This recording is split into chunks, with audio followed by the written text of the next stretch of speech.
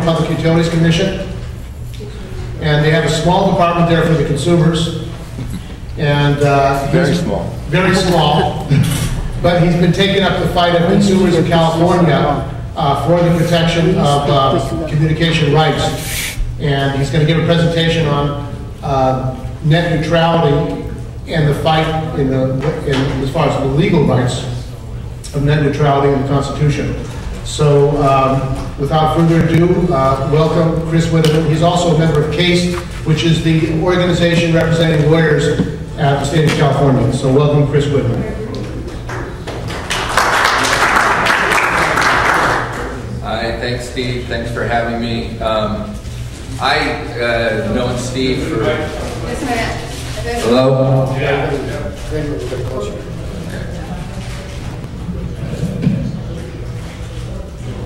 I've known Steve, how long, Steve? 30 years, 25? We first met doing cable access. And you fast forward 25, 30 years and it's still the same fight to get diverse voices on the electronic networks. You heard this morning about software. I'm going to talk about the wires on which the internet runs. Now there's international aspects of this. I'm sure you've been following what's happening in Syria, where they just turned the switch off last day or two. There's the ITU, the international meeting where certain countries are trying to have that power, censorship power, written into law. I'm going to talk about what's happening in this country and very particularly what's happening with what we call the ILECs, the incumbent local exchange carriers, AT&T and Verizon. You may know them by those names. On July 2nd of this year, Verizon filed a brief with the United States Court of Appeals, District of Columbia Circuit, stating that the open network anti-discrimination rules adopted by the FCC, quote, violated Verizon's First Amendment rights by stripping Verizon of control over the transmission of speech on its network. Just think about that for a minute. Verizon also argued that its broadband network was its, quote, microphone and its newspaper, and in doing so essentially claimed online communications, claimed the online communications of 200 million online Americans, including all of you, as its own speech. So all of this is under the rubric of net neutrality, and that's what I'm going to talk about. And first, I'm going to give a little background about the wires. What is the internet? Some of you may have heard this before, may have heard it from me before, because part of this is material that I've done before, but a lot of it is new, so bear with me. The internet's a lot of things. It's a physical layer, it's a code layer, it's a content layer. The physical layer is wires, conduit, and routers. For policy purposes, I'm only interested in the physical layer because that's where the control is. That's the architecture that shapes the internet. Okay, so my battle cry is, it's the wires, stupid. For years, the phone companies would come into us. I work at the California Public Utilities Commission, as Steve said. I'm in the legal division, in the telco branch of the legal division. And I hasten to add that my views are obviously my own. For years, the telephone companies would come in and they would give us diagrams, and the diagrams would have the public switch telephone network, what we regulated over here, and that would be very clear, and wires and all that stuff. And then over on the other side of the page would be the cloud. And this sort of mystification kept people from realizing that the internet runs on the wires. The internet runs on what used to be called the public switch telephone network that was paid for with ratepayer dollars. Okay, so what does this look like? Some of you have seen this slide before. This doesn't really do the original justice when it's blown up in a PowerPoint. This is a map of the internet. The red are the Verizon wires, the blue are the AT&T wires, green is Bell Canada, I believe, and you can't see it on here, yellow is Quest. And little tiny black squiggles when you see the full document, and you can find this by Googling Internet Map Lumeta, or Lumeta, L-U-M-E-T-A or T-R-A. A bunch of guys who made this map by sending out tracers from MIT on email and seeing what actual physical routes the IP packets travel. And when they got the information back, they assembled this map, and it really, I think, graphically illustrates that when we talk about the internet, we are talking about wires that are owned by AT&T and Verizon, for the most part. On a local level, and this is actually, you can see the Bay Bridge going off to the right there. These are special access lines in downtown San Francisco. Special access is fiber, generally to businesses. It's very high capacity, big pipe, and it also connects a lot of the smaller operations, the 200 Paul operation. I don't know if any of you are familiar with that big switching center here at Meat Point in San Francisco for a number of internet companies and so forth. That is connected with fiber. Fiber special access is the regulatory term, is the middle mile that sort of laces up the internet. These middle mile became very key in the AT&T T-Mobile merger when we realized that the real bottleneck control of the wireless network is that wire that backhauls into the network from the cell site. So your wireless phone is only wireless in that first mile to the cell site, and it goes into wire and back into the network, and guess who owns those wires?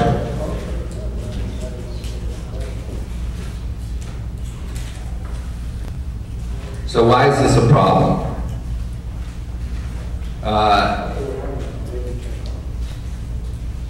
There's something called the protocol stack. Control of the wires gives you control of this protocol stack.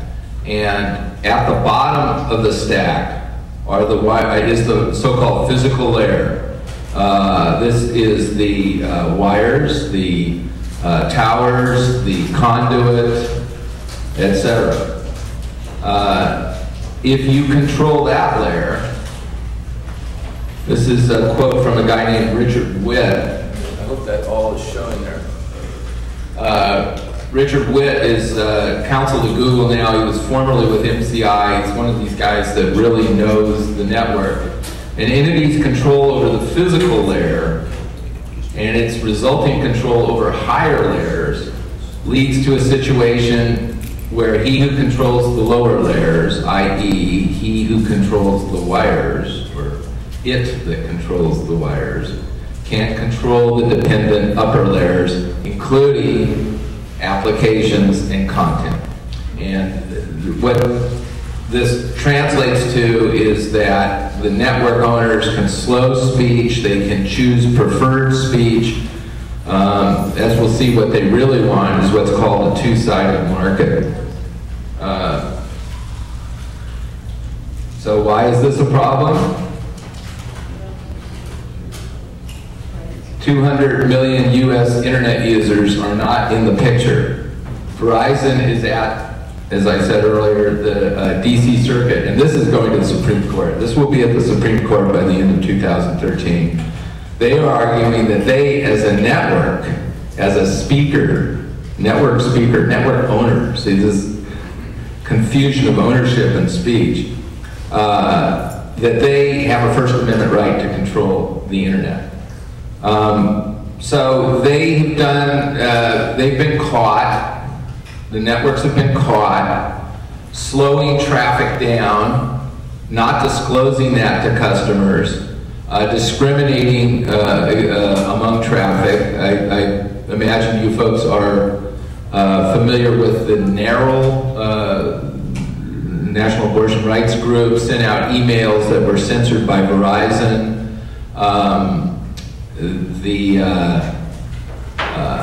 Pearl Jam was giving a concert on an AT&T network, and Eddie, I hope I've got the name right here, Eddie Vedder's rant against George Bush was cut off midstream because they didn't feel it was appropriate.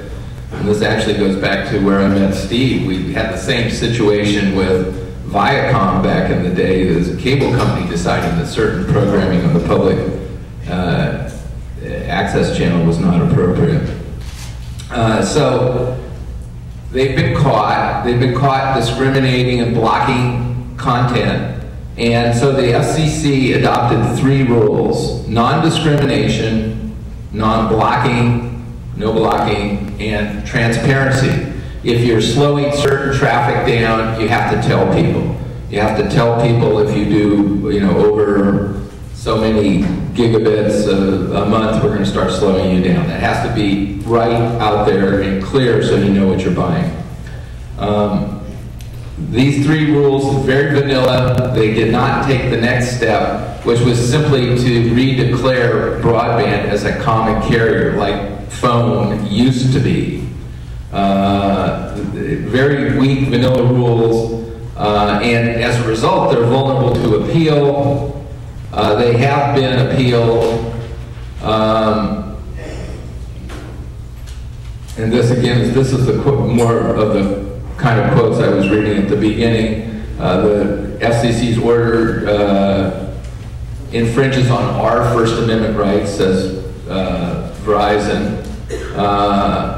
It's our microphone, and I mean, when you think about that, it's just really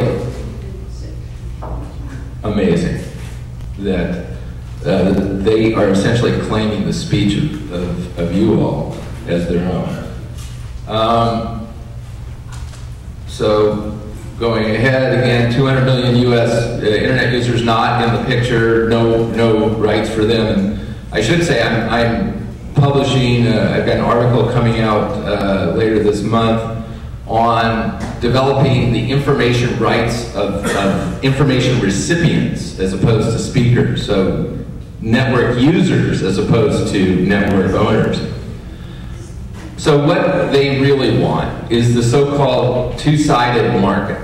They want to be able to charge Google and Facebook and Netflix to reach you.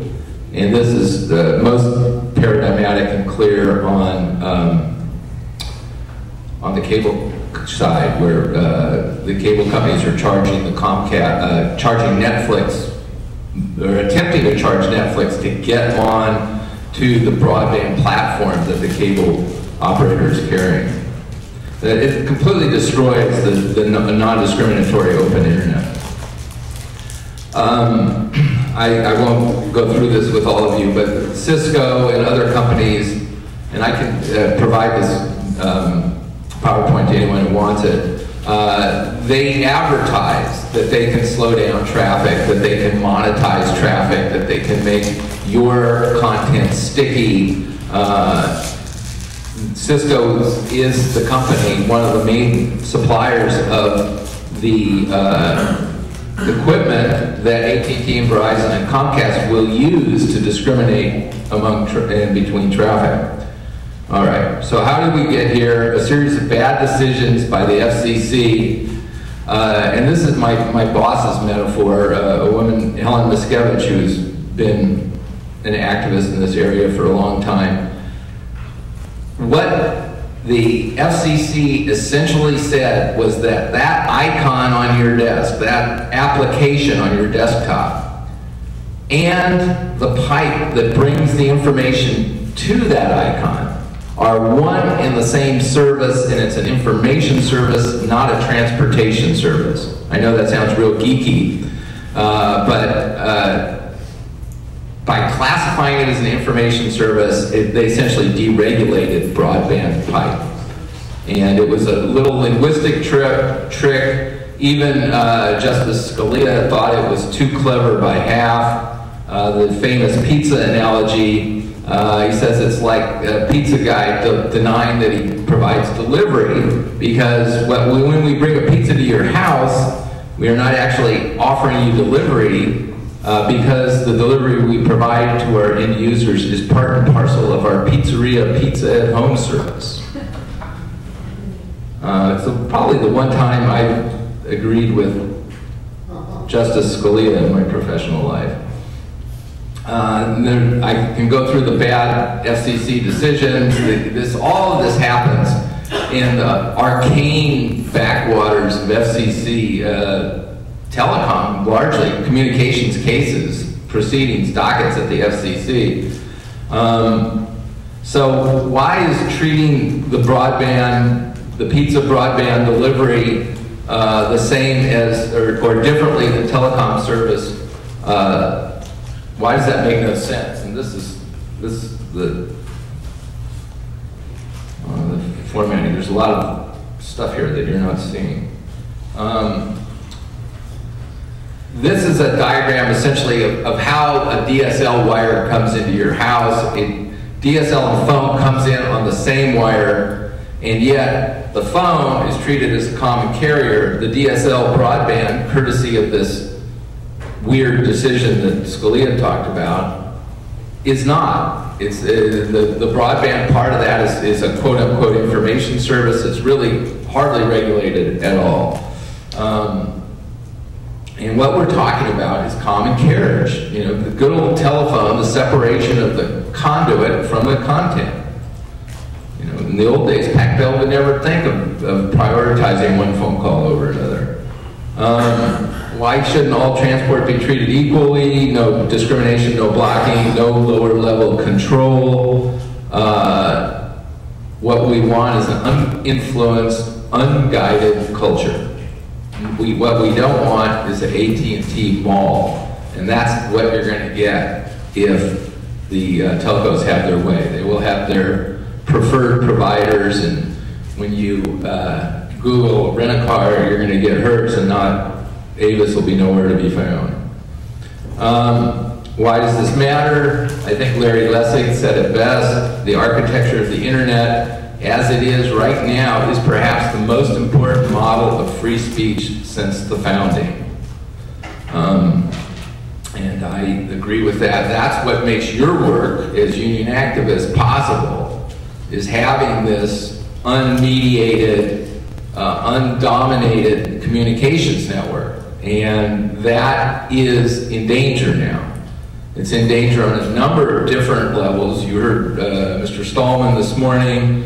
We talked about the ITU. I was talking to Dorothy about SB 1161 that just passed in California. This is a bill that prevents my agency from having any oversight, really any oversight, over any IP-enabled service.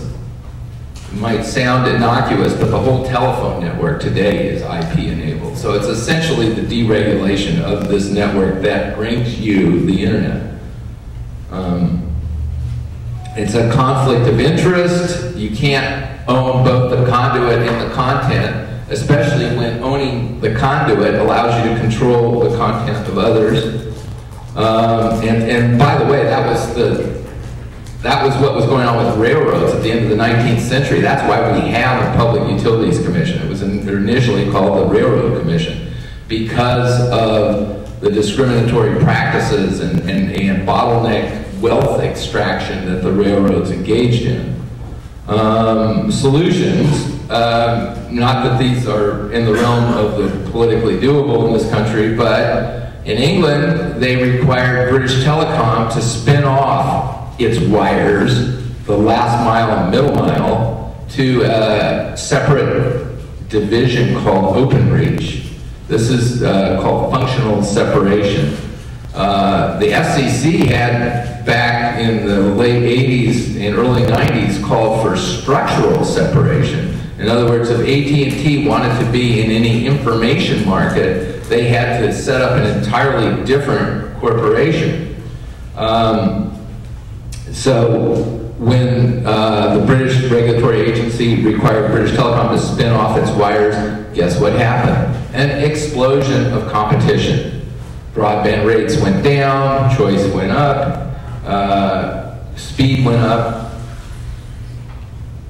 And this is kind of a geeky diagram here of what they did. They took that last mile to the home and the middle mile, and that's what they put in this sort of regulated, wholesale-only company that would then sell that network access to all comers, including their own retail division, on equal terms. Oops. Okay. So this is sort of the top to bottom of the remedies that one can apply to prevent discrimination on the internet, beginning with this weak vanilla net neutrality rules at the top, and then at the bottom, a complete ban on any cross-ownership between conduit and content. Essentially telling the telcos, okay, your job is to provide a communications network, and that's all you're going to do. Whether or not our decision makers will have the political will to do that is a question. So that's it, essentially. It's briefs just went in at the DC circuit. Anyone who's interested, I have all the briefs, including briefs from Tim Wu and others. Good stuff, some of it. So there you have it.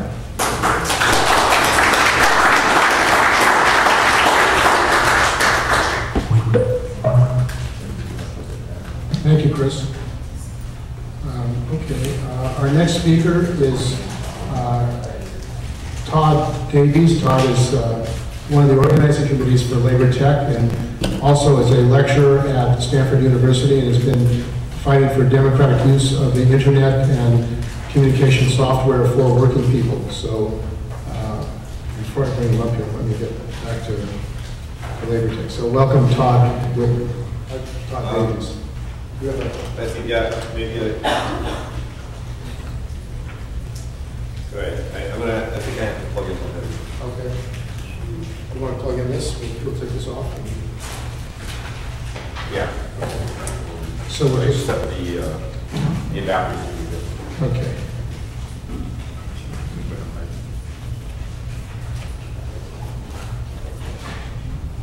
Oh, you want to take yours? Steve? Yeah. Will we be able to ask these guys questions after the... Yes, there'll be questions after the three presentations. Yeah, we're going to pull it out. He's going to put this computer. I don't know, maybe, I can't find my adapter somewhere. Maybe that was just Yeah, that's not going to work. I'm going to just transfer to this.